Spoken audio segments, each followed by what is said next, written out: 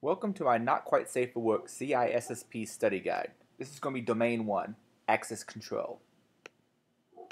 Now I want to talk a little bit about my style for these presentations. I don't personally have a CISSP yet. I'm studying for one. And these are going to sort of act like my study notes. I'm going to read a bunch of different things online, in books, and so forth, and then try to put them in a format that's digestible to people. Now, while I don't have my CISSP yet myself, I'm hoping to teach as I learn, and I have this pet theory that it takes a noob to teach a noob. But even if you're not a noob, there's certain ways that the ISC squared apparently does questions and the way they think that's a little bit odd to some people, even if you've been in security or IT for a long time. For instance, let's say the protocol data unit at the different layers. Now if you ask me what it is on the network layer, okay, packets, that makes sense. On the data link layer, frames, that makes sense. But apparently they want you to respond bits on the physical layer. The thing is, I can't see that as discrete ons and offs because the way it's encoded, it could be a waveform, it could be multiple levels of voltage to encode more than just one bit at a time. So that seems like an odd thing to think of it as. I don't normally think of the physical layer as having a protocol unit of bits. But that's the kind of thing that you might come up on an ISC squared test. One of the things you should also be aware of is that my presentations are not necessarily going to be safe for work. For instance, I want to use mnemonics from time to time that I think will help people remember things better than the standard mnemonics. And since I grew up in electronics when violet was still an acceptable mnemonic to use, well, I've come up with other mnemonics like anal porn shows the naughty dirt pipe as a way of remembering the OSI layers. Now, granted, that might offend some people, but I think it's a really good way of memorizing these. So if that offends you, this is probably not the CISSP study guide for you.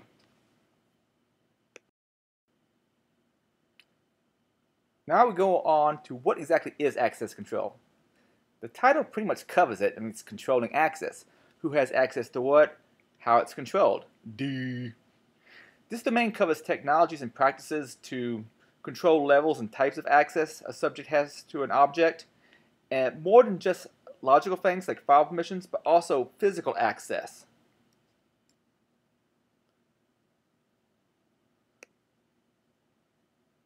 Many think of security as CIA, confidentiality, integrity, and availability.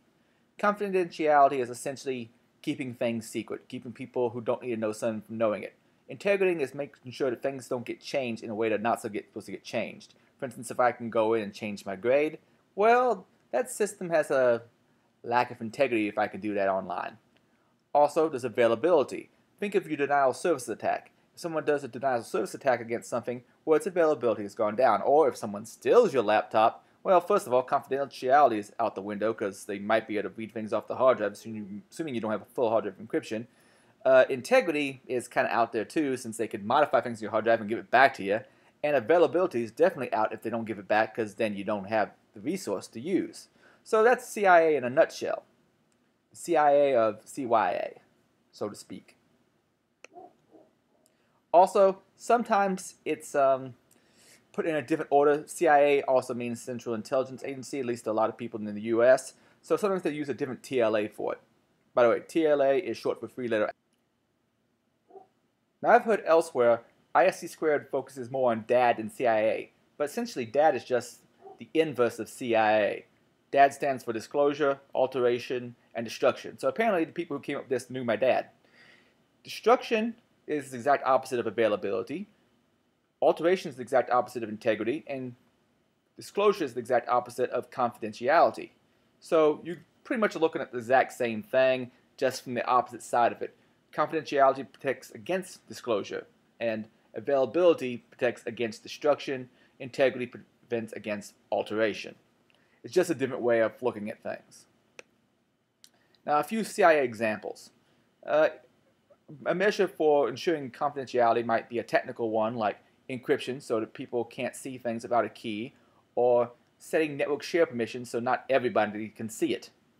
Another thing that might be done for integrity would be to make sure a file hasn't been changed by storing the hashes in a different location and occasionally checking the file. If I ever get around to doing the video on the cryptography domain, then I'll be covering more what a hash is there. Or you can just Google for it. And things like making sure that the correct data is there and it hasn't been changed by someone. Then there's availability. A great example of availability would be someone DOSing a site. If someone's DDoSing a website, then it's not going to be available to the people trying to visit. Another example might, let's say a few of the hard drives in a server fail and the data is gone. Does the backup restore correctly? Does it fail? Have you tested it?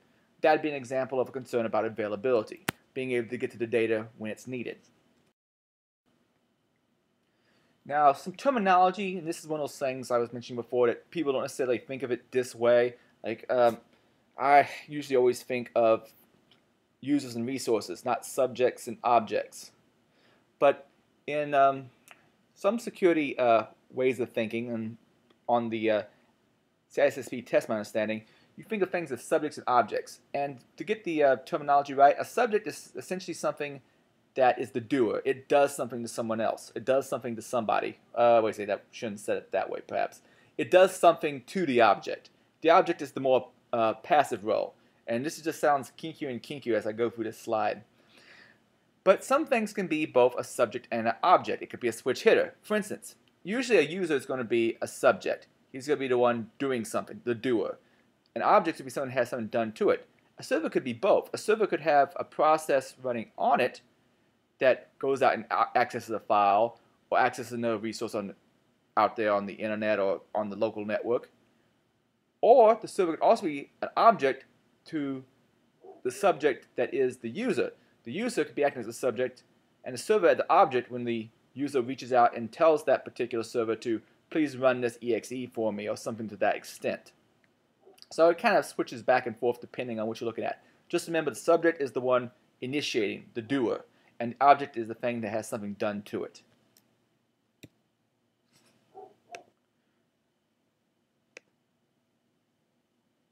Now sometimes these principles are at odds. For instance, a legitimate user might need access to an encrypted file, but no one has the key or someone lost the key.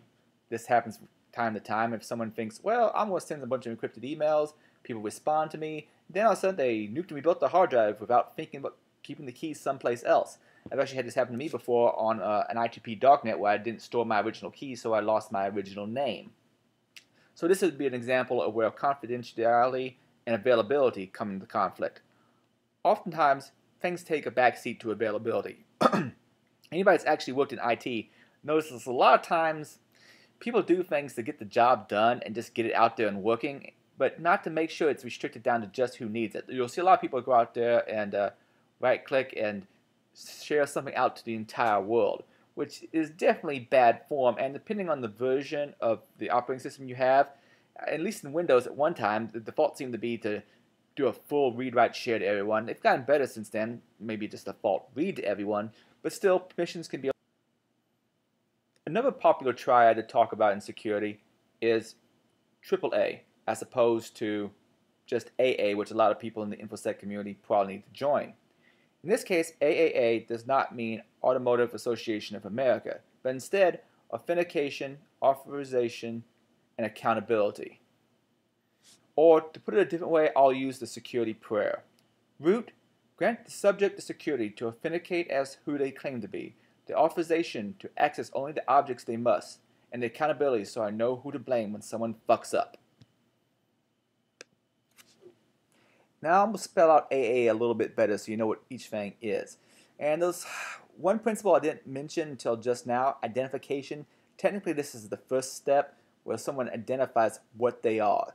Though it's not thrown into the AA triad directly, identification is generally the first step.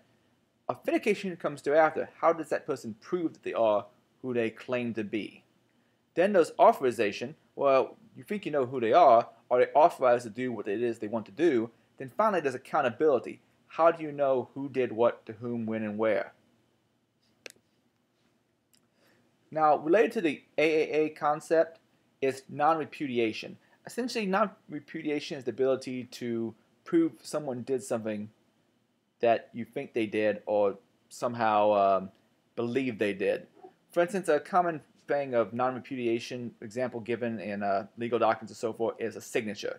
Now, why handwritten signatures are still given much regard at all, I'm not sure, seeing as how people sign for so few things anymore, that they have to at least, and so many people's signatures look so very different depending on what exactly they're writing on. My signature doesn't look anything like it does on a piece of paper as it does on a UPS tablet. So, but people still use signatures. I guess it's because that's the only thing they really have. Now, digital signatures are a little bit different. At least you can say mathematically, you're pretty sure whoever digitally signed something must have had the original keys to be able to do it. And we'll cover a lot more of that if I ever get around to doing the encryption video. Another example of non-repudiation is like a notary. There's certain people by certain legal processes can become notaries and have a background check done and go, okay, this person can witness certain things, and if they notarize it, it's given extra credence. Logs can also be questioned as a form of non-repudiation. How good something proves something, though, is debatable. But basically, the concept of non-repudiation is making it so something can't be denied. Another concept related to AAA is least privilege. Do you really need to know that info? A classic example of this is when you're doing your day-to-day computer activities, web surfing around, editing documents, do you really need to be an administrator in the box? The principle of least privilege would say, no, you really don't for those particular tasks. You can have a separate account, perhaps, for logging in, installing applications, reconfiguring systems, and whatnot.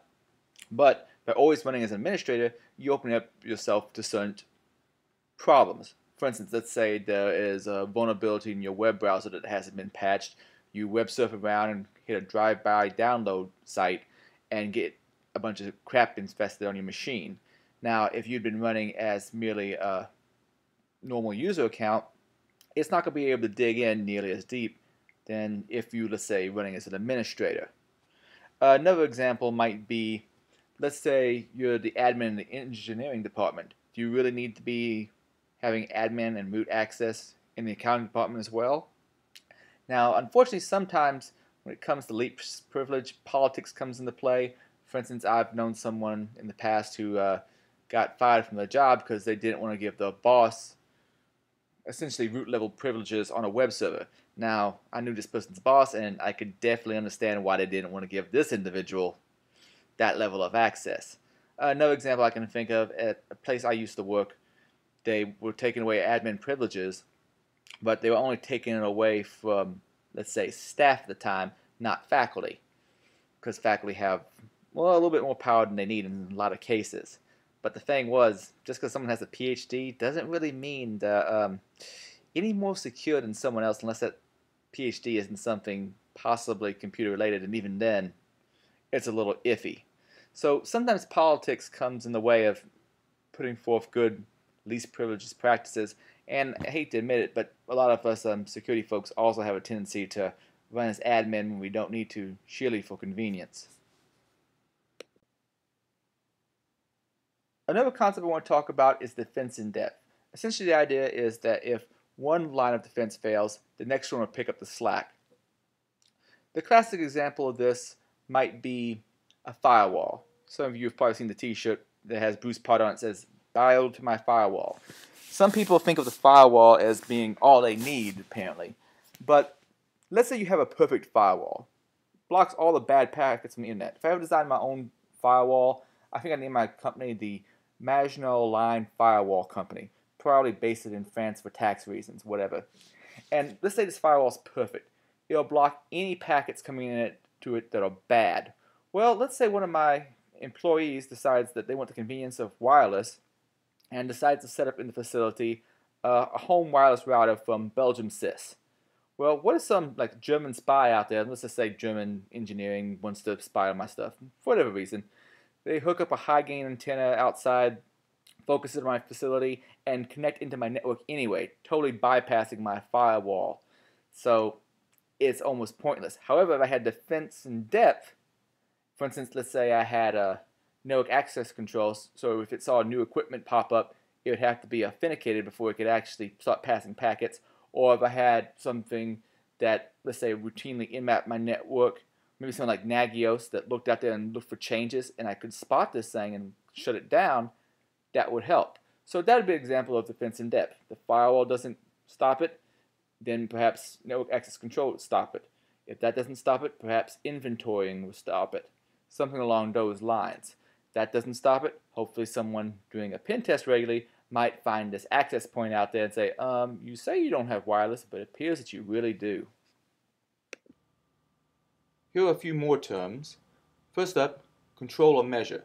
Something set up to mitigate a potential loss. This could be keeping the loss from happening at all, or it could be just reducing the amount of the loss.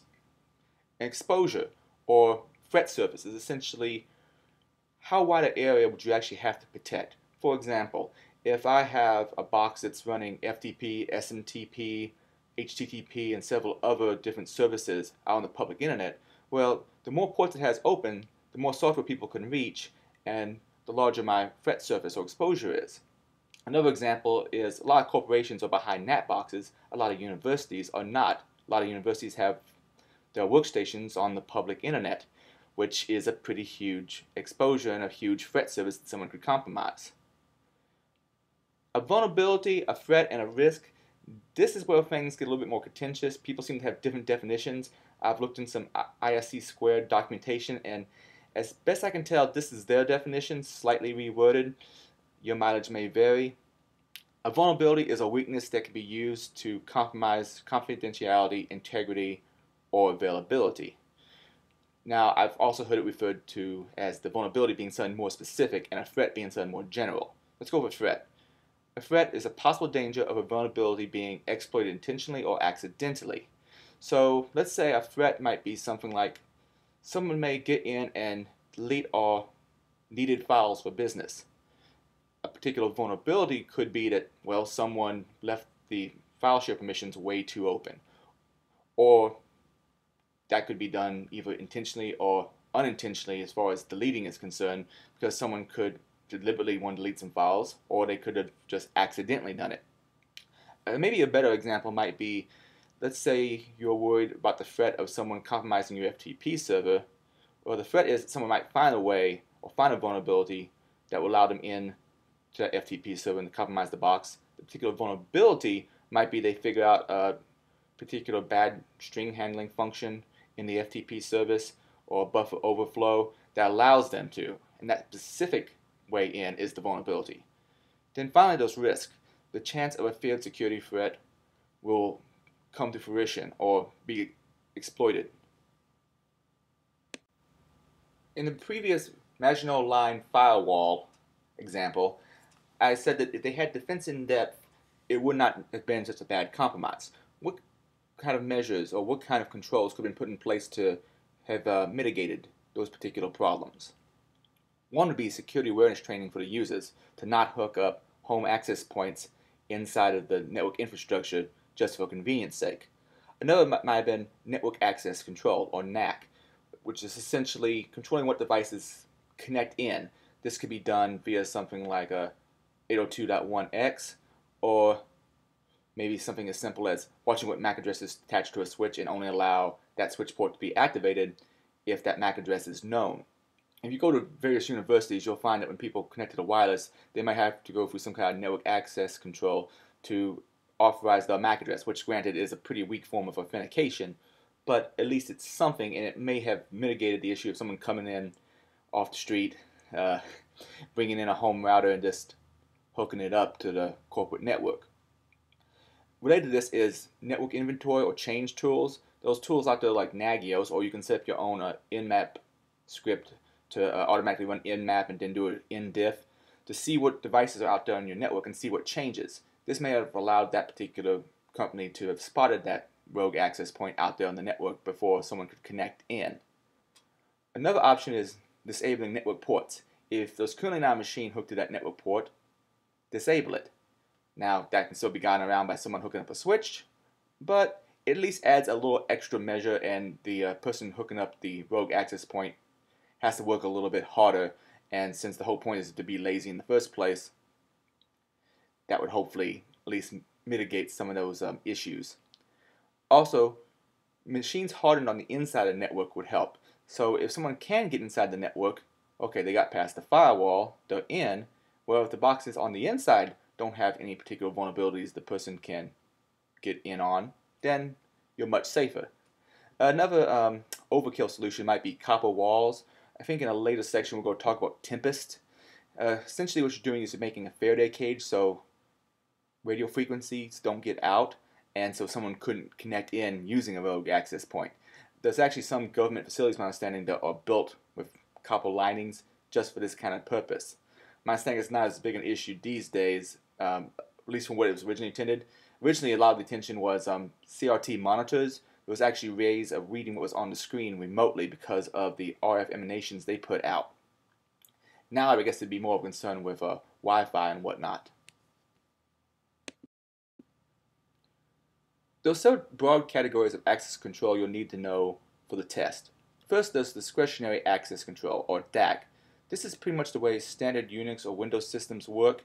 A user or subject who controls their own files can go in there and grant access rights to other people. For instance, I can go into my home directory on my Linux box, use chmod, and grant rights to others if I want to my files. Then there's mandatory access control, or MAC. Here, the system enforces the permissions. Users can't decide to share data they own with others unless labels permit it. This is seen to by something called the reference monitor. Works more or less like a government security clearance system. Now, where the confusion comes in for me is who is setting up the reference monitor to decide who gets what permissions and what labels. It seems to me that the person doing that is almost exercising discretionary access control if you see them as the subject or owner of the data.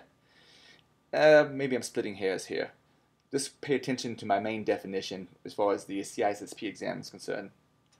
And then finally for this slide, there's non-discretionary access control. An example of this might be role-based access control, or RBAC.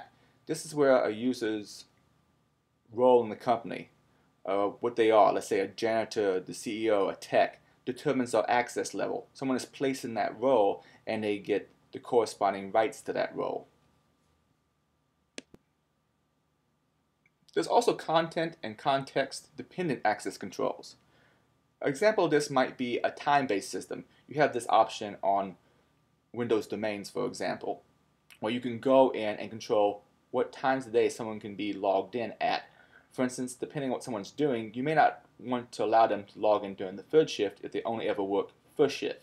This controls the amount of exposure they have to data, when they can get in, when they should be able to work in, so forth. Another example I've seen out in real life would be where an admin account can log in at. I used to work on a Novell network, and this was years and years ago. But there were certain stations that were used as print monitors to see what's in the print queue. Well, they had admin level privileges for the account they were logged in as. I'm not quite sure why, I'm not sure that was required or not, but they did. They had a mitigating control there, though, that they could only supposed to be able to log into those accounts on certain workstations. Unfortunately, that mitigating control wasn't in place like they thought it was, so someone could log in with that administrator account elsewhere on the system, and it happened to have a blank password. Ooh, lovely. And finally, you can also connect to a database but not see all the records. There's different ways people go about doing this. I know they've tried to set things up on some database systems to where the data is encrypted so that supposedly even the administrators can't see it, but where they store the keys, the administrators can still get to the keys, and if they really want to, they can read the data.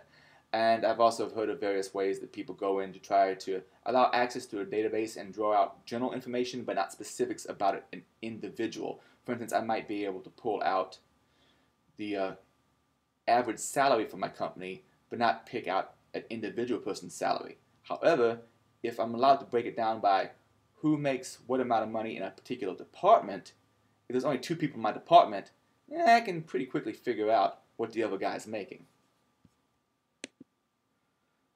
There's also centralized versus decentralized access control. Now, this is the core of these concepts. Central access control, and you can think of this as sort of domain accounts where things are administrated, well, centrally. This is easier to manage in some ways, and it also allows for centralization of authentication, authorization, and accountability. There's also decentralized access control, where things are done at the local level. This is sometimes done for reliability. Let's say if you can't talk back to the central office, but the control is put in the hands of the people near the gear. Some military operations, my understanding, are conducted this way when you can't necessarily establish good communications. You can't always rely on the central point is the main thing to look at there. Then just distribute it.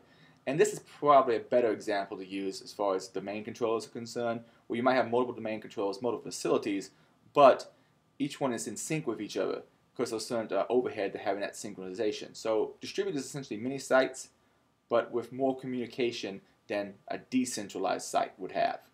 A decentralized site, maybe someone would log into the local server, but it wouldn't be part of a domain. They'd be logging in for a local account. Everything would be local. A distributed might be, hey, everybody has domain controllers in a particular building or in a particular campus, and they all talk back over a WAN to each other for synchronization. Some of you have probably heard of software development lifecycle. Well, there's also an identity and access provisioning lifecycle. Essentially, the steps in this is you first of all provision. Let's say there's a new user, a new employee, or whatever. You figure out what rights they need, get them an account created as soon as they come on board, and get them set up. Then there's reviews. If they change the job functions, do they still need the rights they had before? Do they still need the old ones? Can you get rid of some? A lot of times what happens is permissions creep. Someone will get one particular job at an organization, then move to a different job, but still have all the rights from the previous one. This could cause certain problems, and this is why you want regular review. Next up is revocation. If you've done your review and you figure out there are certain rights that person doesn't need, or they do need, or you add them, or in the case of revocation, you remove those particular rights. For instance, if someone goes from being an employee to a student at a university, they might change the level of privileges that particular person has. Over time, though, folks have a tendency to get more and more authorization, so you'll see things like permissions creep, where someone will get rights added but never necessarily removed. There are several theoretical security models you'll need to know for the CISSP exam. My understanding, a lot of this stuff was come up with by certain people in the military back in the 70s, so you don't hear much about it in modern day terms, but my understanding, a lot of people in ISC squared who were originally starting that off came from that sort of background, so those test questions about these sorts of things. A lot of people don't put this inside the access control domain, they put it in a later domain, and I plan on doing that also if I keep up with the video series, but I at least want to lightly cover these terms here. First of all, there's Clark-Wilson. You just need to know that that concerns integrity, making sure that data doesn't get changed when it's not supposed to get changed. Beyond that, I'm not sure what all else they actually really want you to know about it. Then again, I haven't taken the exam yet, but that seems to be the #1 takeaway I get from all the materials I read on Clark-Wilson. Then there's Bell-LaPadula, and you'll hear a lot of talk about this. Hopefully I'm pronouncing the names correctly. But Bell-LaPadula is about confidentiality, making sure only the people who are supposed to be able to read something can read it. It has two main principles, the no read up, called the simple security rule, and the no write down, or store property rule. And these are fairly obvious. If you're at a secret level, you shouldn't be allowed to read from top secret. That would be a read up, so no read up. Also, if you're at a secret level, you shouldn't be able to write down to something that's just, let's say, classified. So that would be the no write down. You wouldn't be able to send that data to someone else. Now there's another principle that they sometimes talk about with Bell-LaPadula, which does add integrity. Remember that Bell-LaPadula is essentially focused on confidentiality, but there's a little bit of integrity in there also if you look at the strong store property rule. The strong store property rule, which is somewhat hard to say for me, is that if the subject has both read and write rights to something, they can only do it at their level. For instance, you wouldn't want someone to be able to read a document at a higher level, which they already shouldn't be able to do because of no read up, and then write data over it, possibly getting rid of data that you actually want there. Now, integrity itself is covered more in the BIPA model. The BIPA model is essentially focused on integrity. So no write up and no read down. Now the no write up is fairly obvious from an integrity standpoint. You don't want someone overriding good data at a higher level. Like don't want someone with secret clearance going in and editing what the people with top secret can read. However, the no read down might be a little bit less obvious. An example of this, though, might be giving the best information to the people that need it. For instance, if someone has top secret clearance, you don't want them reading the document with only secret clearance because there might be certain things omitted that is useful information that they would need to know. So you want to make sure they don't read down from a redacted version. You want to give them all the information that you possibly can by letting them read from the version that's at their particular level. There's also lattice, which is controlled by multiple labels, and I'll have to come up with some illustrations in a future video to cover that. There's the Brewer-Nash model, also known as the Chinese wall model. This has to do with conflicts of interest.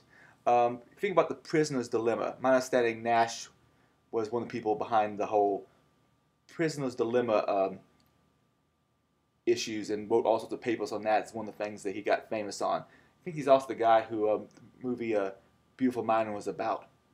Though with Jennifer Connelly, I think it should have been called A Beautiful Behind. And then there's a state machine. Essentially, a model where you know what the security states are, and as long as it stays within a certain set of states, and you're sure that from moving from this state to this state to this state is still secure, as long as you know all the possible states, then it stays secure. And I think we'll have to come up with a better illustration for that in a future video. But I figured I'd throw those out there at least so at least the terms don't seem completely foreign to you. Another concept I want to touch on is labels and clearances. Essentially, subjects have clearances and objects have labels or classifications, though sometimes the terminology gets mixed around. If a subject has clearances equal to or better than an object's labels, they can access it, assuming a confidentiality model and other caveats. This could be set up in a scheme like top secret, which is more secure than secret, which is more secure than confidentiality, which is more secure than unclassified.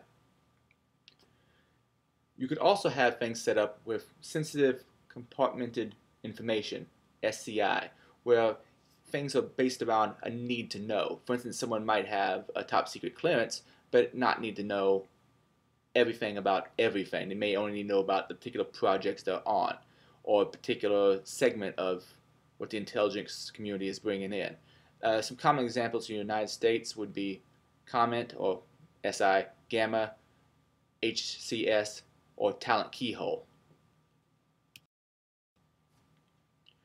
There's all sorts of access control schemes and protocols out there, and we'll cover them in a very general nature, hopefully just enough so you can spot the right answer on a test.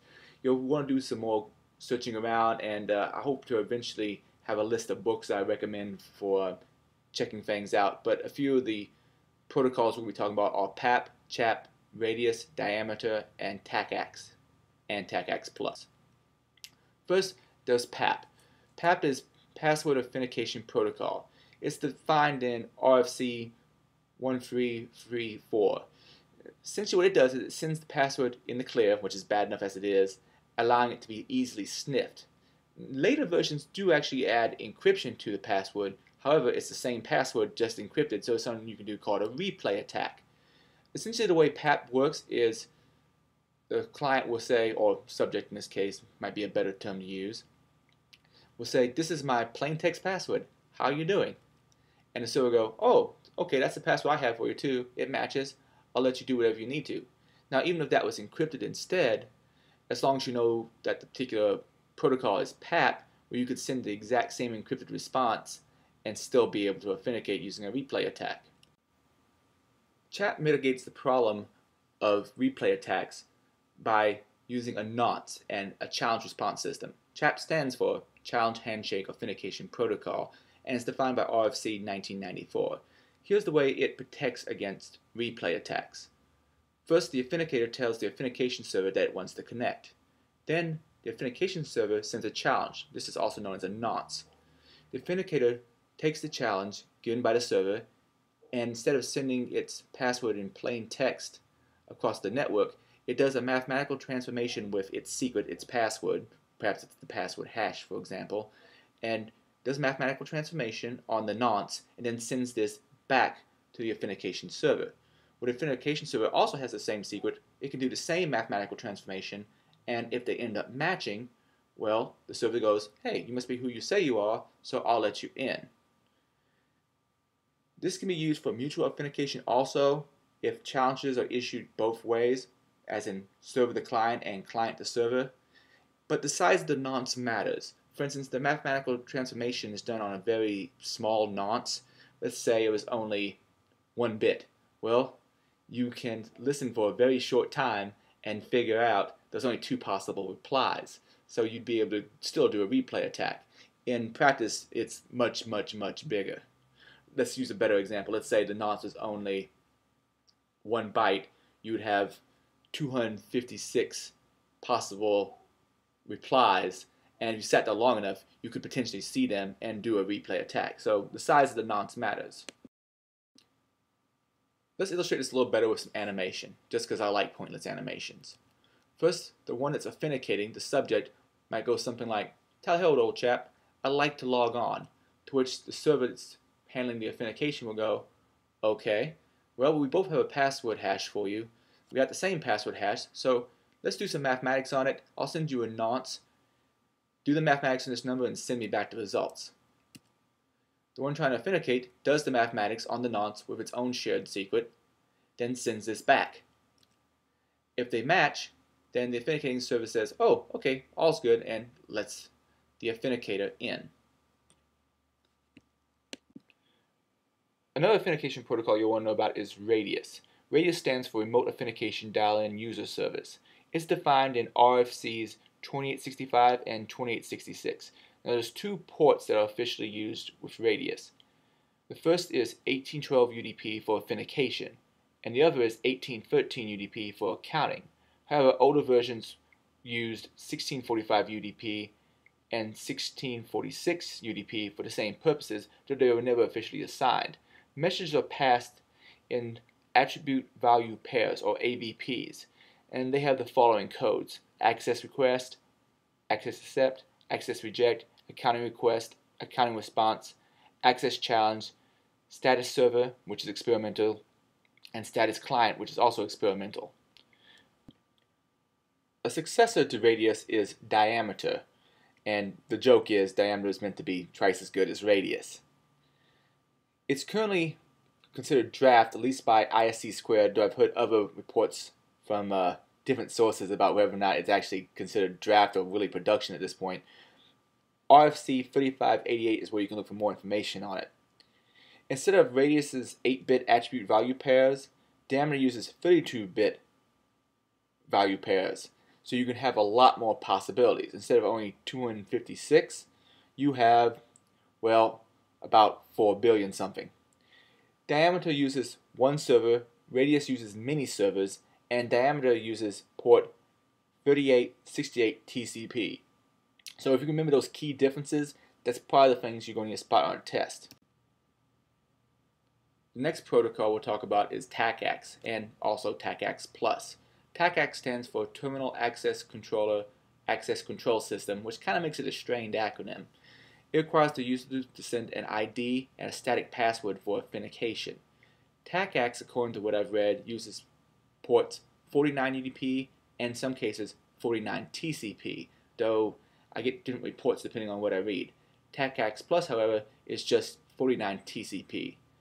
TACACS Plus allows for 2-factor authentication, for what I've read, so I'm assuming the original TACACS did not.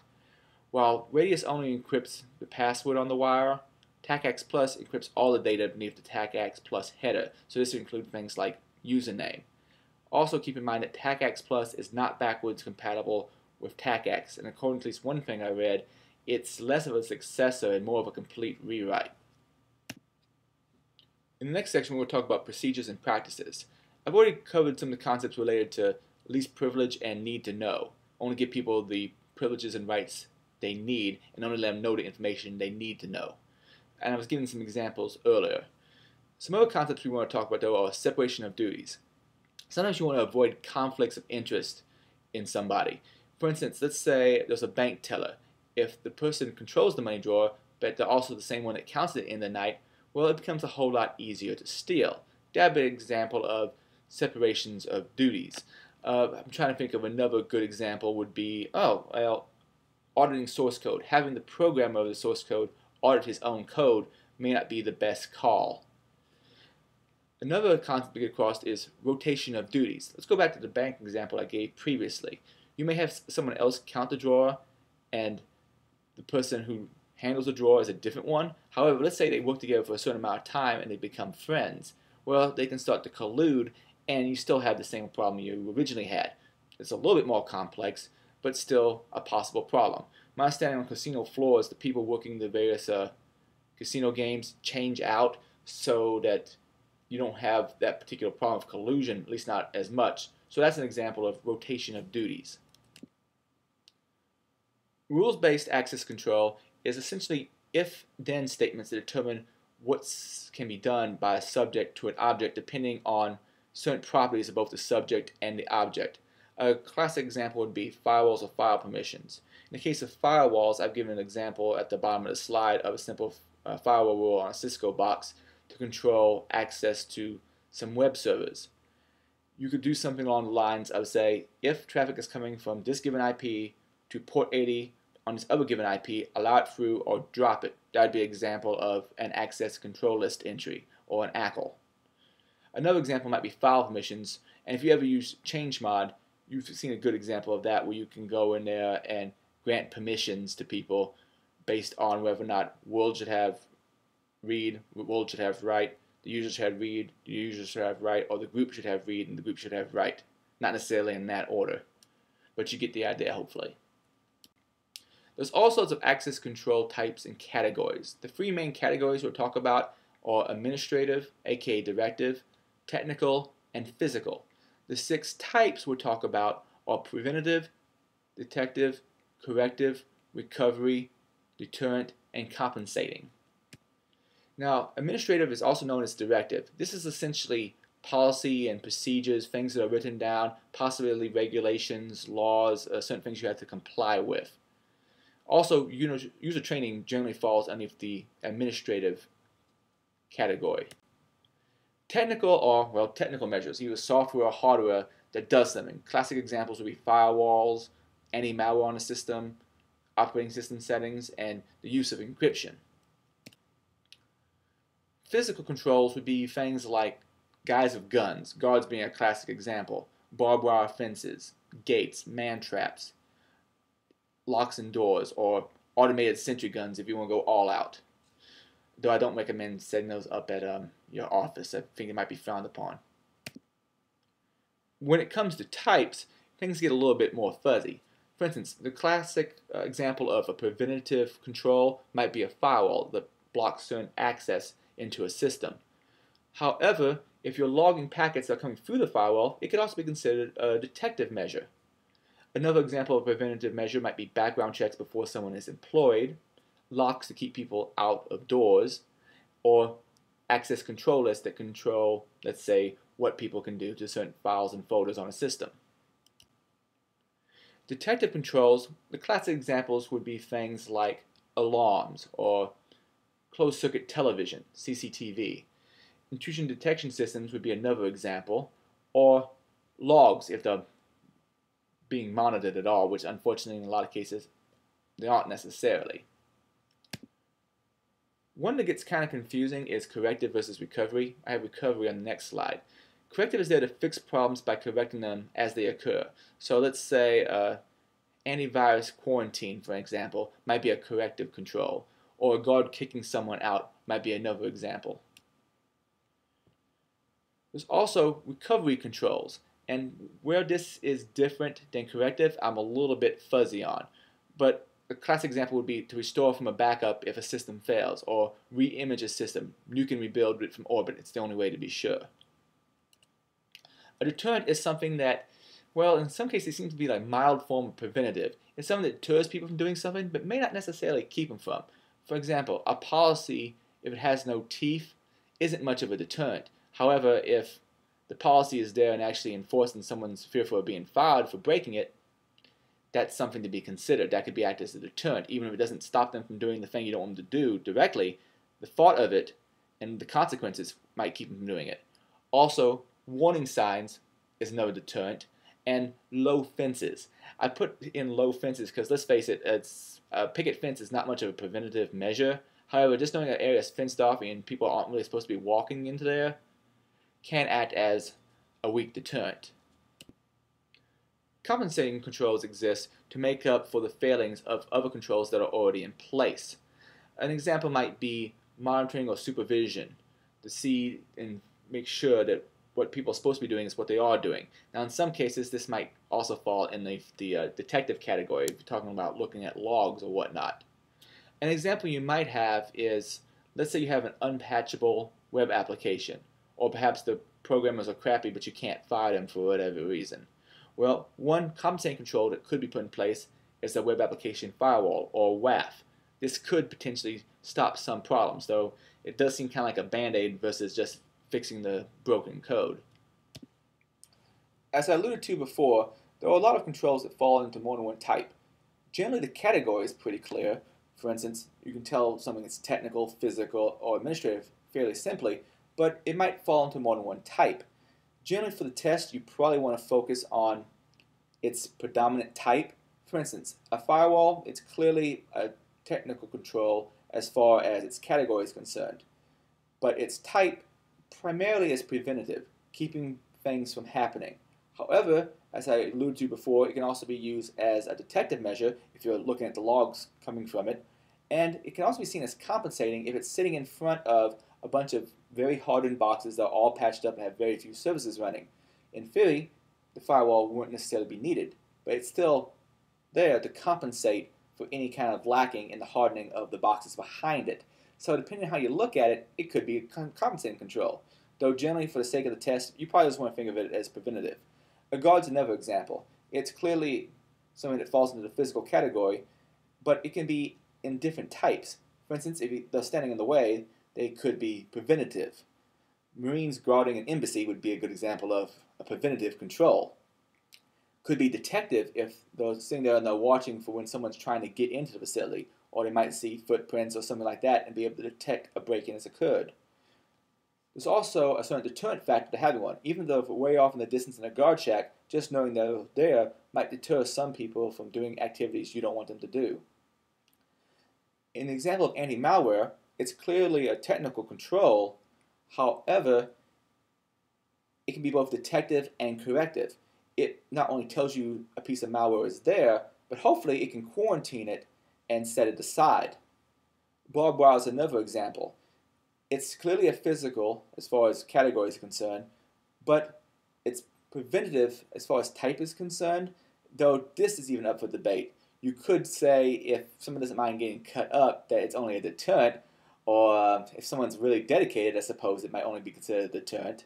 So there's a line there someplace. It could also be, I suppose, determined to be detective if you happen to see blood trails coming from it. And finally, policy. Well, policy is administrative, but it has both deterrent effects and compensating effects, depending on what the policy are. So, for instance, being told you're going to get fired if you do this would have a certain deterrent effect. A compensating effect might be, well, during the initial process of hiring someone, you didn't know about their criminal background, but then once you did, firing them might be a compensating control. Not that I'm speaking on the morality of that one way or the other, just giving an example of how policies can be both deterrent and compensating. For authentication methods, there's generally 4 types. Something you know, something you have, something you are, and some place you are. My understanding is the ISC squared has been highlighting that last one because generally most people only think of the first 3. But we'll cover these in more detail in the next couple slides. Something you know is fairly straightforward. This is classically a password or a passphrase. Now there's all sorts of subtypes of passwords and passphrases, and you probably want to know some of the terminology. A static password is essentially a password that does not change. It stays the same. It's not different every single time. Even if you change it every few months, it's still considered, for the sake of this definition, a static password. It's quite crackable, and depending on the complexity rules, It's also easy to forget and makes people possibly likely to write it down. A one-time password is something where you give someone a password they can only use one time. The problem with this is it's hard to manage. For some systems, this may work. For instance, give you a one-time password for your first login, but then you have to change it to your own static password. Dynamic passwords are generated by something like a token. For instance, you might get your own challenge response system where what you're trying to log into gives you a number, you have to type it into a pin pad, and then once you do that, you can log into the system with the password it gives you. That would be an example of a dynamic password, which also kind of includes a something you have component to it. A passphrase is essentially a password, falls into the categories we mentioned before, but it's usually easy to remember but hard to crack. What a passphrase is essentially, instead of just having one single word with all sorts of complexity requirements, you just have a long string of text that has less complexity in many ways, but since it's a long sentence that actually makes sense to a human being, it's easy to remember. And keep in mind that as you add characters on it, you are adding complexity and making something that's harder and harder to crack. For instance, let's say you only have alphabetic characters. Well, if you have 26 possibilities for a character, if you have a 10-character password, that would be 26 to the 10th power. However, if you have, let's say, 60 characters because it's a sentence, well, 26 to the 60, and that goes up even more when you throw in punctuation and so forth. Then there's also security questions. Some people use password reset systems that ask you a few security questions, and then they'll actually just send you the option to click on a link and be able to reset your password. Depending on what the security questions are, this can be pretty bad. For instance, Sarah Palin, some of the security questions for her, I think, was something like, where did you meet your husband? For a public figure like her, people knew where she met her husband, so that was fairly easy to crack. The other option you have on security questions is to lie, but then can you remember your own lie? For instance, I could put in my first pet's name was Puff the Magic Dragon, but am I going to remember that later? Someone suggested to me once that for security questions, you type in the true answer and tack on kind of a special secret password that you use just for those security type questions so that it's more difficult to get around. So let's say my first pet was Puff the Magic Dragon in reality. I might put in Puff the Magic Dragon and some password that I only use for security questions, no place else. There's all sorts of potential attacks against passwords and passphrases. We can break them into several categories. The first one I want to talk about, though, is online attacks. An online attack is essentially where you keep throwing passwords against the prompt until you either get in or you give up. With an online attack, the service is remote usually, or maybe it's right in front of you, but you don't have access directly to the password hashes, which we'll talk to shortly. An example of an online attack might be trying to brute force past someone's telnet service. So you just keep throwing passwords and usernames at it to either let you in or you give up. Now, an offline attack happens against things like password hashes. I'm going to cover hashes in more detail, hopefully, in a later video, but a hash is essentially a scrambled password. You take a password, you throw it through a hashing algorithm, and you get out a string or number that is not easily reversed back into the original password. In theory, it shouldn't be able to be taken back at all. There also are certain ways of taking that hash and figuring out what the original password was. One type of attack for that is a dictionary attack. Now, in the case of a dictionary attack, what you do is you take those words in the dictionary and hash each one of them and compare them to the hash you have for a user's password. If eventually you find a collision, you find some word in the dictionary that matches that particular hash after it's hashed, then, well, you have a pretty good idea what the password is. And even if it's not the true password, as long as it generates that collision, you should still be able to log in with it. That's using a dictionary. There's also brute force attacks where you use every single possible combination of a certain character set. The problem with this is it's really slow. I mean, if you're just running through all alphabetic, you can generally crack something fairly fast with this. However, once you get out to a certain number of characters, like the length of a passphrase, it's probably not bloody likely to happen. There's also things like hybrid attacks. A hybrid attack takes a dictionary and then changes certain things about the words in it as it tries each one of them. For instance, it might go through and replace all the L's with ones, all the I's with ones, all the O's with zeros. Actually, my buddy Martin Bossa he did a presentation once on password fingerprinting, and you can kind of tell from organizations' password policies how people might mangle common words. So if you have a bunch of common words in a dictionary, and you have a hybrid attack going that automatically tries all sorts of different permutations of these same words with things replaced, then you might possibly be able to get in. If you look at Cain Enable, it supports these three types of attacks as far as dictionary, brute force, and hybrid attack. And all three of these could be applied on both an online attack or an offline attack via hashes. Though keep in mind, an online attack using brute force would probably be incredibly slow unless someone chose a really piss poor password. There are several counters to common password attacks, besides just more complex passwords. One of them is account lockout. You can have the account only be allowed to be unsuccessfully logged into so many times before you lock the account out and no one can log into it without either letting a certain time pass or calling on an administrator to unlock the account. A different option is just to have the password prompt return more slowly each time someone fails to log in properly. For instance, the first failed login attempt, the password prompt comes back again in 1 second. 2 failed login attempts, 2 seconds. 3 failed login attempts, 4 seconds, and so on and so forth. And this can greatly slow any attacker, probably to the point to where online password attacks are pointless to even attempt. Also, auditing your logs is important to see if you can find these sorts of failed login attempts.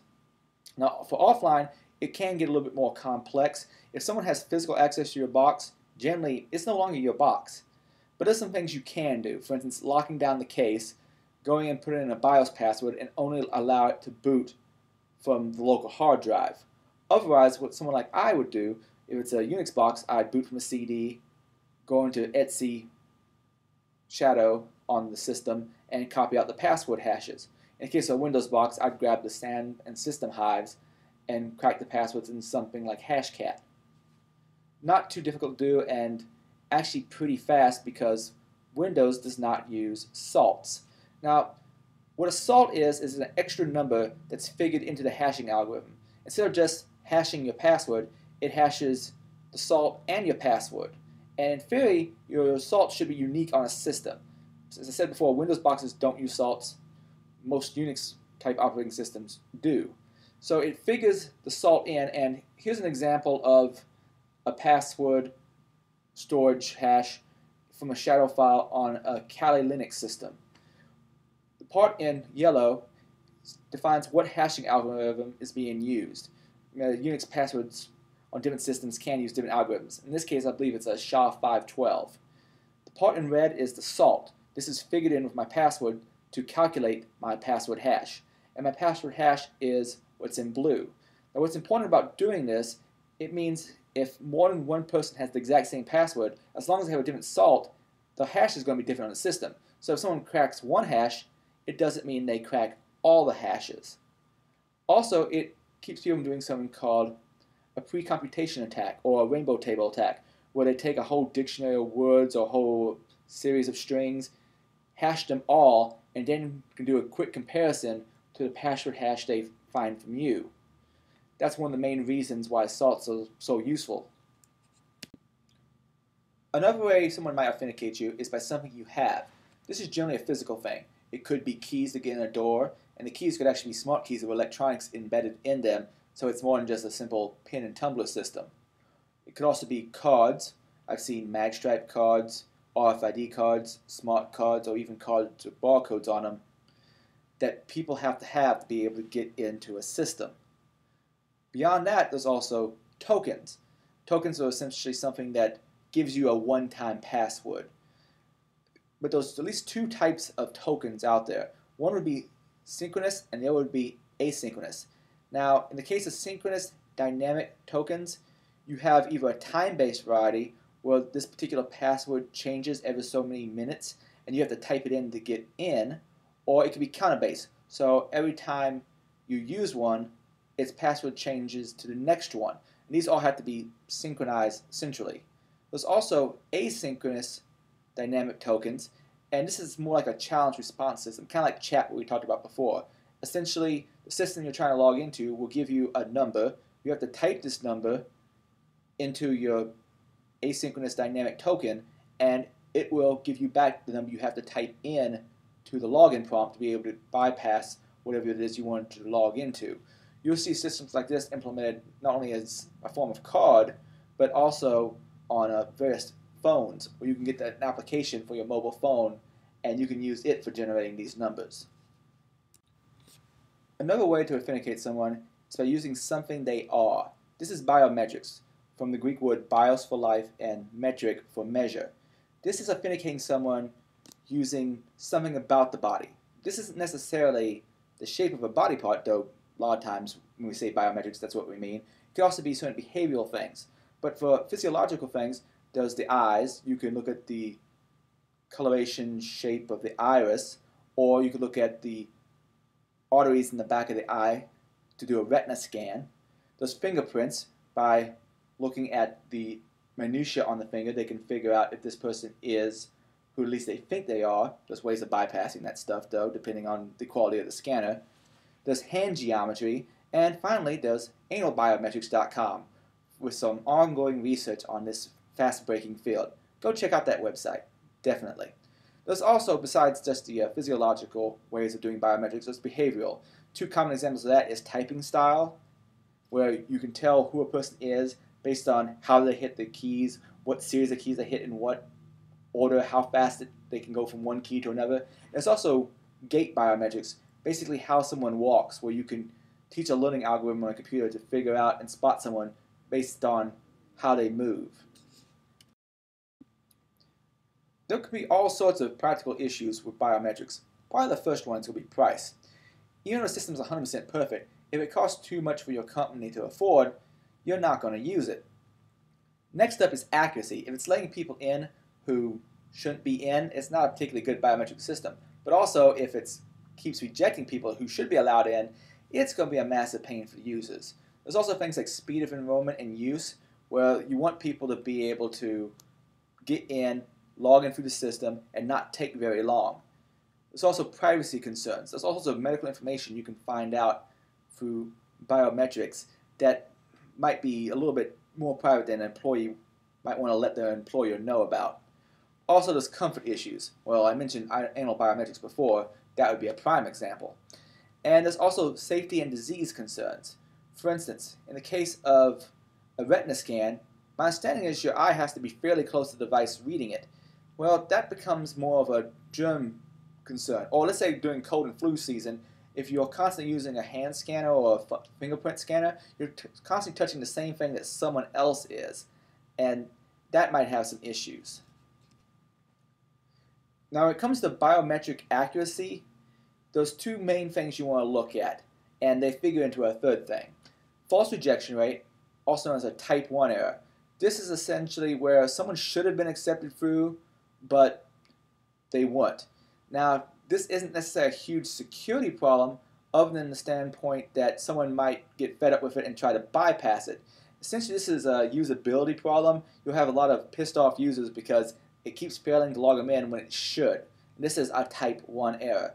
Then there's the false accept rate, or false accept error, where it's known as a type 2 error. And you can think of this as type 2, 2 being higher than 1, 2 is worse. With a false accept rate, or false accept error, what happens is it lets in someone who shouldn't. If you saw an episode of Mythbusters that was on a few years ago, they figured out various ways of faking their way past a thumbprint scanner. Well, that would be an example of a false acceptance. Generally, this is considered the worst of the two, because you generally care about unauthorized people getting access more than you do just pissed off users. Then there's the crossover error rate, and that's essentially where you've tuned things to where your type 2 and type 1 errors are the same. So you have the same false rejection rate and the same false accept rate. And this is the crossover error rate. And generally speaking, as sensitivity goes up, your false rejection rate is going to also go up. So the more sensitive the device is, let's say it was a fingerprint scanner that was very, very sensitive. I suppose having some dirt on the finger might throw it off if it's very, very sensitive. the error rate goes up as the sensitivity goes up. However, as you take the sensitivity down, then you have a problem with more false acceptance rates, so that something that's not exactly a perfect match is allowed in and it shouldn't be. I was mentioning all sorts of types of biometrics before. One of the common ones you think of is fingerprints. These use the minutiae of the fingerprint for authentication. The shape, where things are laid out, how they're oriented to each other. Cuts could possibly cause an FRR, in this case a false rejection rate, and I suppose you also, obviously, no glove, get love. You have a glove on, you're not going to be able to actually use this. There's also some germ concerns, especially during cold and flu season, with touching the same device that everybody else has touched their fingers to. I definitely wouldn't want to have a biometric plate to get in and out of the men's bathroom. Retina scans work on the eyeball, but there's two types of eye scans that you'll commonly see. There's retina scans and iris scans, which I'll cover next. A laser or a light is used to scan the pattern of capillaries that are going to the retina of the eye, and that pattern is used to identify someone. And this is somewhat intrusive because you have to press your eye to a cup. It also has some disease spreading issues because you have to be fairly close to the device, and depending on how you use it, my understanding someone can touch against the gooey parts of your eye. That doesn't sound very nice. So there's also health and privacy issues. For instance, pregnancy can sometimes cause false rejection rate errors. Apparently, the pattern of the capillaries in your in your retina can change when you're pregnant. Apparently, there was a lawsuit about this a while back. There's also an iris scan. Now, don't confuse this with the retina scan. The retina scan is the artery or the capillaries in the back of the eye. The iris is essentially the colored part of your eye. And this can be done from a little greater distance, and so the disease issue is not nearly so bad, and the scans could also be done passively at a fairly decent distance with modern technology, or at least so I understand. Because of the distance, the germ issue isn't nearly as big a problem as it is with the retina scan. There's also hand geometry, which looks at the size and shape of your hand to figure out if you are who you say you are. This is relatively fast for enrollment and also doesn't take a whole lot of space to actually store this information. A fourth way to authenticate people that you might see is someplace you are. This could be something like a GPS aware application. Now, some of the ones that are out there for like smartphones apparently not that great as far as ensuring that you are where you say you are. But let's say you're on a social network app and you want to say that you're checking into a certain location. It might check to ensure that you are indeed within a certain number of feet of where you claim you are. That would be an example of someplace you are sort of authentication. This could also be something like physical access to where the system is. For instance, if the box has no outside network connections and it can only be got to via 5 door locks, that could be a form of authentication involving some place you are. I've also seen people try to authenticate based on where you are, based on IP address. The problem with this is IP addresses are very loosely tied to where you're actually located. And generally you won't see this outside of like an entertainment system. Like you're trying to watch a BBC 6 billion and they won't let you connect because you're not coming from a British IP address. While it's loosely tied to location, and it might be better to see it as a different form of authentication. If it came up on the test, it probably wouldn't be my first choice by any means. But I just wanted to give it as a possible example. When you combine multiple factors for authentication, it's multi-factor authentication. If you have 2 or more, you can call it strong authentication. Though if you just have 2, you can also just call it 2-factor authentication.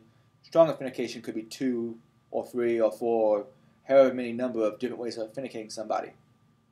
And what you do is you combine more than one of the factors. So you will combine what you know with what you have, or what you have with what you are, or where you are with what you know, or any of those combinations. Commonly what you're going to see is something you know and something you have. So commonly a password and a physical device. For instance, I might have a key card and a passcode. So I have to type in a passcode and swipe my key card to be able to get in through a door. Could also be biometrics and a password. For instance, if you're worried about someone cutting off someone's hand to get past the handprint scanner, well, now they also have to type in something as well. Ever watch that Demolition Man movie? Awesome.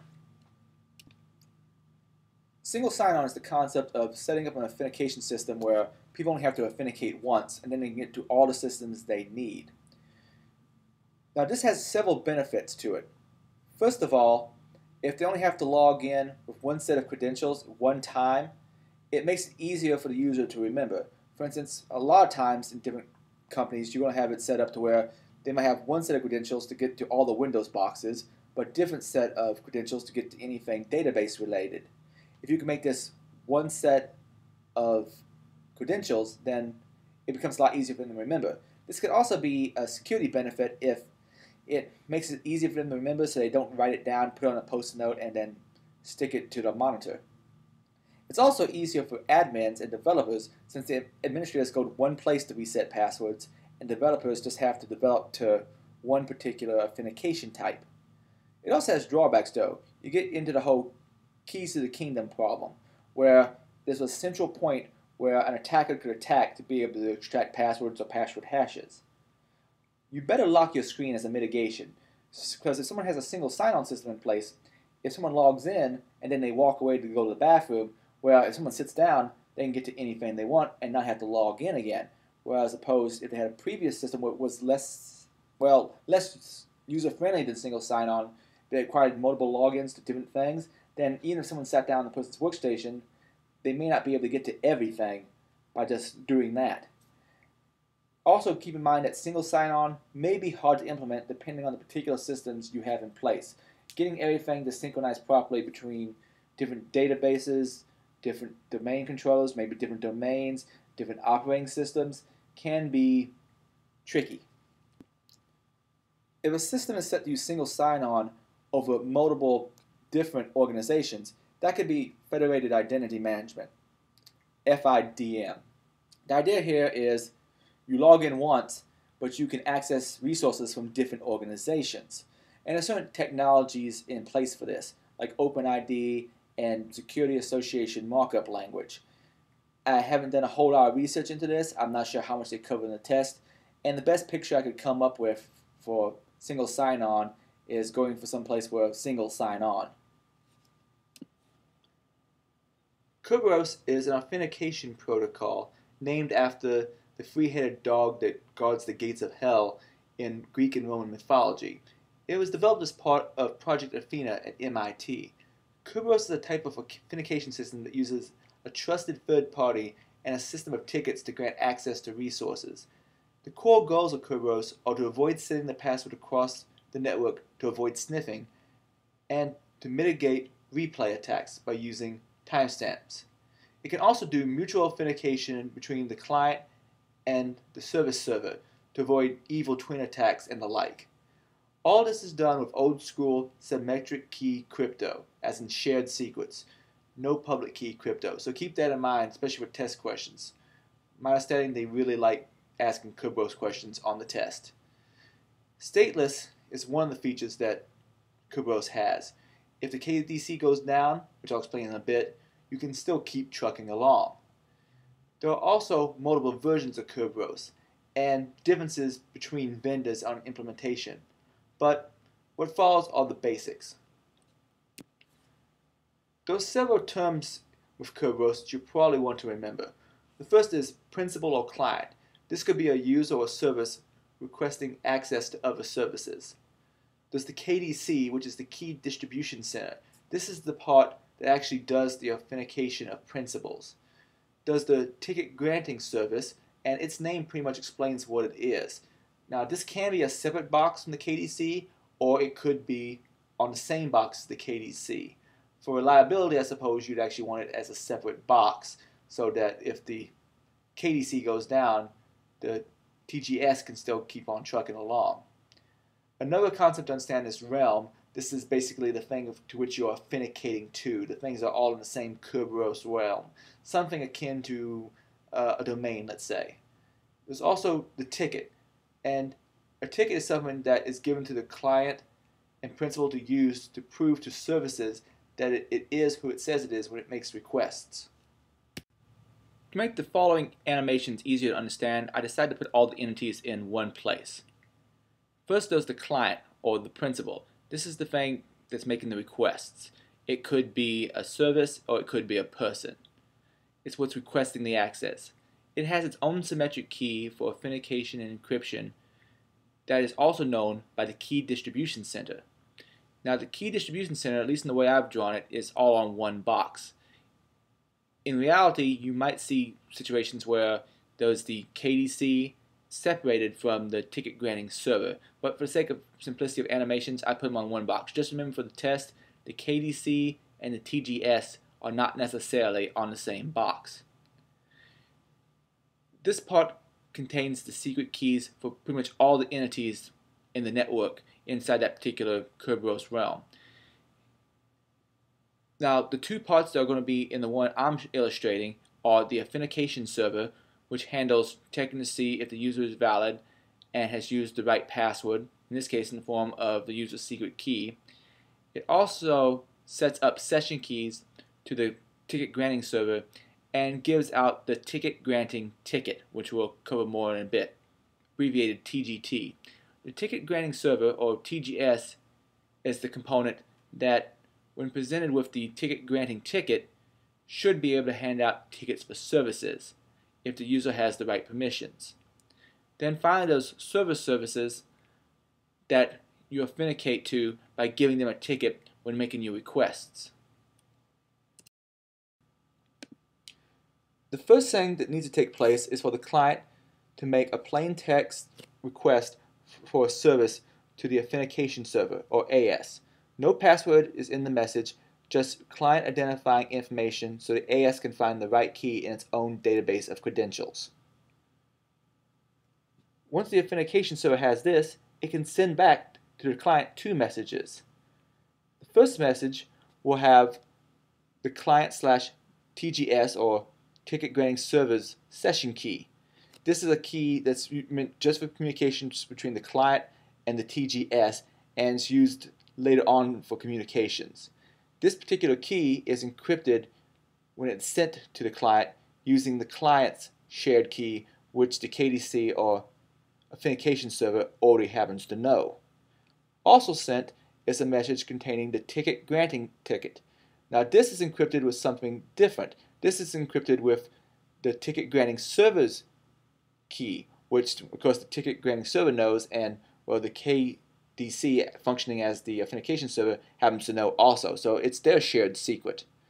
This particular bit of information that's sent, the ticket granting ticket, has details like the user, the network connection, the timestamp for when the ticket is going to be valid for, as well as the client/TGS session key, and etc., etc., etc., more information. The second message is encrypted again using the secret key of the TGS. So the client itself can't actually decrypt it, but it can decrypt the client TGS session key. So it can pull that out and take a look at. The first message, A, can be decrypted by the client since it is encrypted with the key they know. The session key will be used for later communications back to the TGS. The second message, the TGT, the ticket granting ticket, cannot be decrypted by the client since it is encrypted with the secret key of the TGS, the ticket granting server. This TGT will be presented to the TGS later. Notice that at no point did the password need to be sent across the network, as both the KDC, or in this case the authentication server, and the client had pre-shared. Now that the client has the ticket granting ticket, it can request service tickets so it can actually use services. To do this, it has to send either 2 or 3 messages to the TGS, the ticket granting server. The first one we'll talk about is a message that contains both the ticket granting ticket and the ID of the service that's being requested. The reason I said 3 messages earlier was that depending on who's writing up the summary of how Kerberos works, they might include the ID in a separate message and specify that it is a part of the exchange that's sent unencrypted. Another message that's sent is a message encrypted with the client/TGS session key, with a timestamp and a client ID in it. This is known as the authenticator, but to be more specific, let's call it the client/TGS authenticator. Now the ticket granting ticket was sent using the TGS key. So, well, the TGS key is going to be known by the TGS, the ticket granting server. So it can extract out this ticket granting ticket and be able to use it. It now has the client TGS session key for communication back to the client, and the TGS now sends back two messages to the client. The first one is the client to server ticket, encrypted with the service's secret key, with details like user, the network connection, ticket's valid period, client TGS session key, etc. It also sends a message containing the client server session key encrypted with the client TGS session key. As you get through Kerberos, you'll understand more and more why public key crypto is such a beautiful thing. Now that we have a ticket for a service, we can move the KDC and the ticket granting server out of the way. Once the client has the ticket from the messages sent in step 2 above, it can request a service. The client sends the following two messages to the server the service is running on. A message containing the client to server ticket encrypted with the service's secret key that was obtained earlier, and a message encrypted with the client server session key with a timestamp and a client ID. This is known as the authenticator, but to be more specific, let's call it the client server authenticator. The server can then decrypt the ticket using its secret key and gets the client server session key. Using the client server session key, it can decrypt the client service authenticator and can check it. The service server can then send back a message encrypted with the client server session key that contains the timestamp found in the client server authenticator incremented by 1. This is done to help mitigate replay attacks. The client decrypts the message using the client server session key and makes sure that the timestamp is valid and incremented. If it's valid, the client will trust the server and start using the services. Mutual authentication is why this is done. If everything matches up, it's all good in the hood and they can start communicating. For more information on Kerberos, check out the version 5 spec in RFC 4120.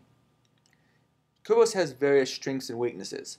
A few of its strengths are mutual authentication of the client and server, the use of timestamps to mitigate replay attacks, and a certain amount of statelessness. The KDC or TGS can go down and authentication can still work for a time. Now, as far as weaknesses are concerned, the keys are all stored on the KDC, making it a tempting target. So you have sort of the keys to the kingdom problem.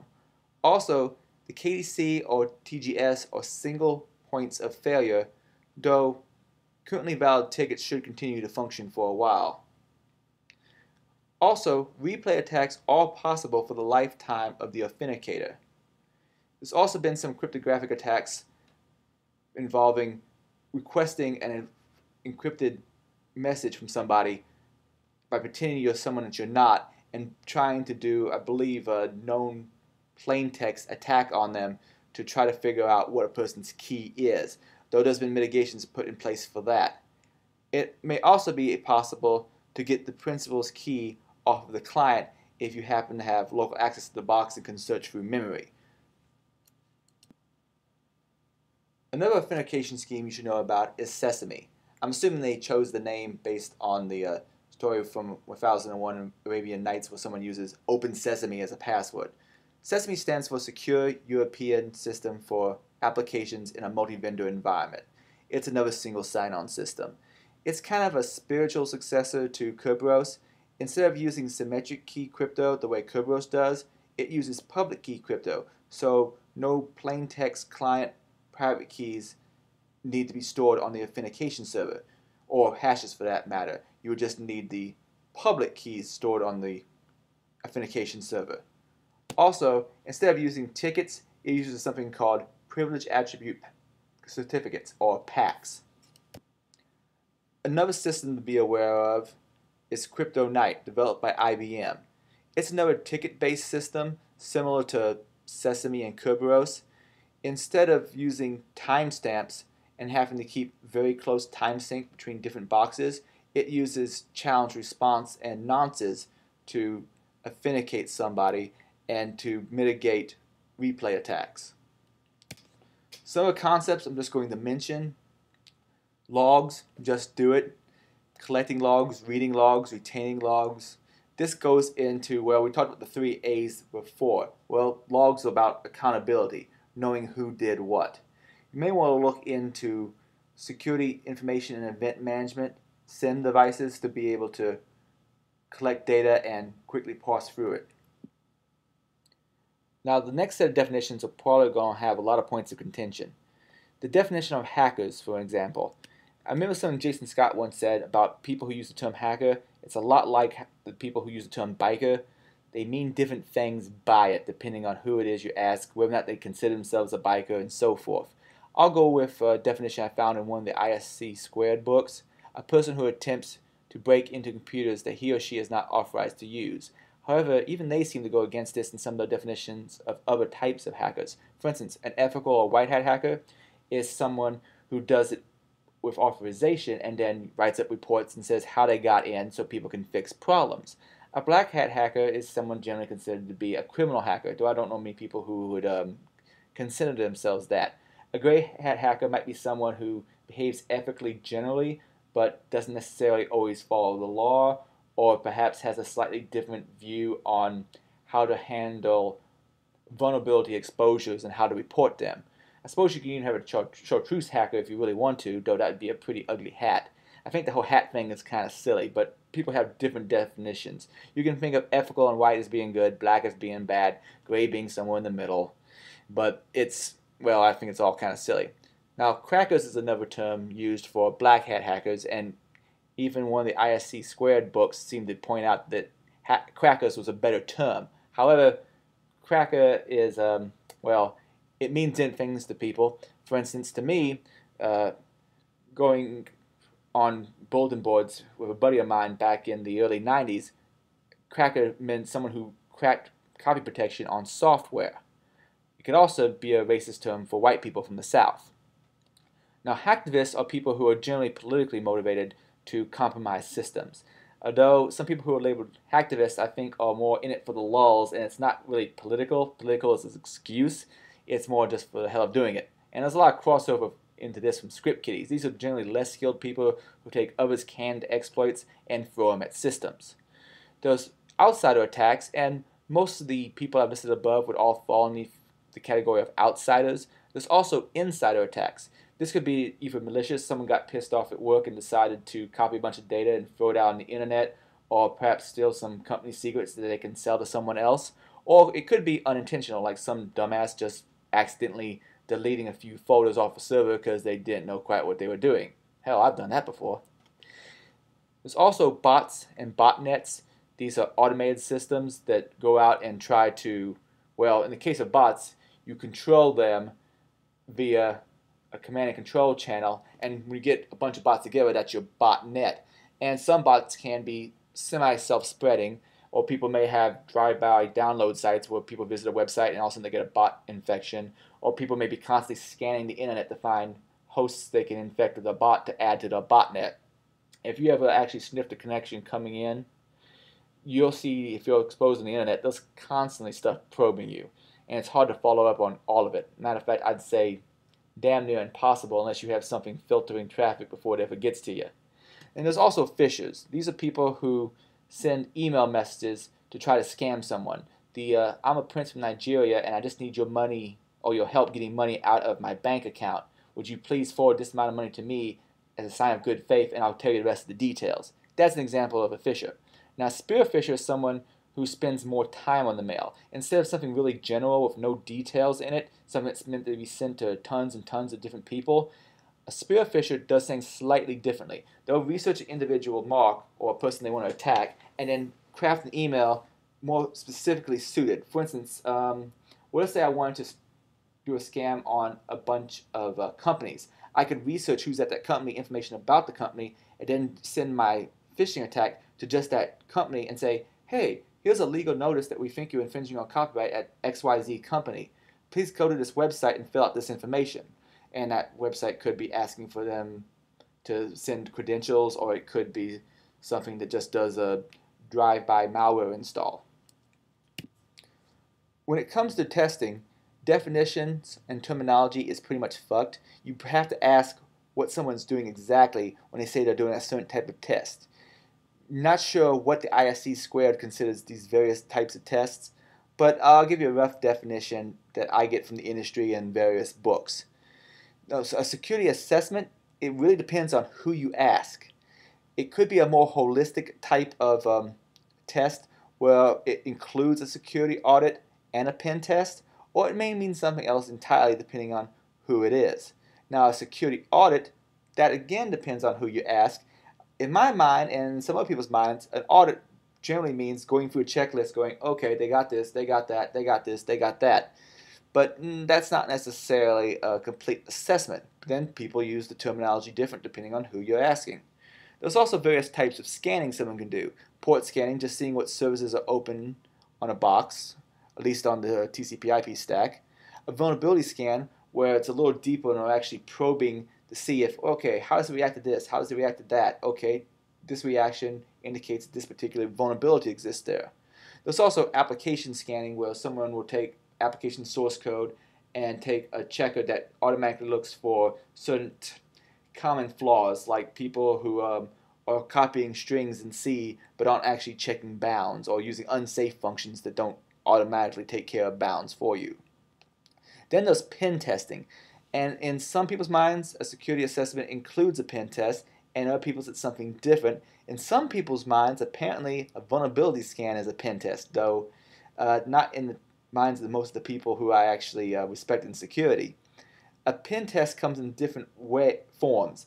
Generally what you're doing during a pen test is you're acting as an attacker to see if you can get in, write up a report, and send it to the client so they can actually fix the problems. Now there's different types of pen tests. There's a black box pen test where you get relatively little information.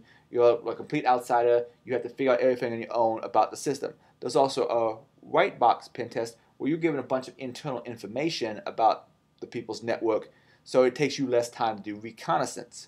Then there's a gray box pen test, which is somewhere in between. Now, I personally think a lot of times those cases where people think that the black box pen test is more realistic, but really it only costs the company more money. If an attacker is really concentrating and they really want to find the information, it's just going to take them longer. So the longer the attacker takes, they'll eventually be able to find out a lot of information. However, in the case of paying a pen tester to do it, that time is money, and you could probably have saved the pen tester's time and the company who's hiring the pen tester money by giving them the information in the first place. It kind of comes down to Kirchhoff's principle, which I might mention again in the encryption volume when I finally do that video. But in Kirchhoff's principle, the idea is you should be able to give away all the information but the key and still have a system be secure. In this case, the keys would be, well, actual encryption keys, passwords, and whatnot. Otherwise, the attacker should still be able to know all the things about how the system works and still not be able to compromise it. Finally, if there's any questions, send them to me. The way I've constructed this video, hopefully if I get anything massively wrong, I can edit subparts of it without screwing up the entire video.